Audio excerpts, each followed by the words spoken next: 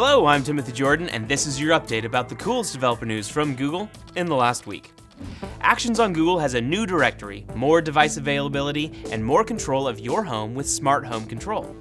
Details and links are on the post, linked in the description below. PageSpeed Insights provides information about how well a page adheres to a set of best practices, and now it uses data from the Chrome User Experience Report to make better recommendations for you, and the optimization score has been tuned to be more aligned with the real-world data. There are 3 new tools to help further improve your workflows and manage AppScript projects: the AppScript Dashboard, AppScript API, and AppScript Command Line Interface. Screenshots and more are on the post. The Google Brain team works to advance the state-of-the-art in artificial intelligence with research and systems engineering as one part of the overall Google AI effort.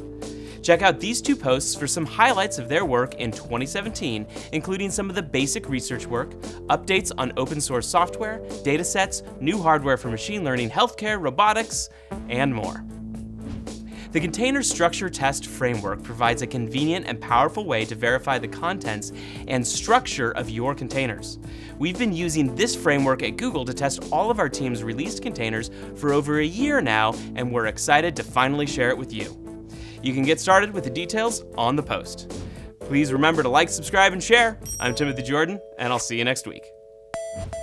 Thanks for watching this week's episode of The Dev Show. If you'd like to catch some of our prior episodes, they're right over here.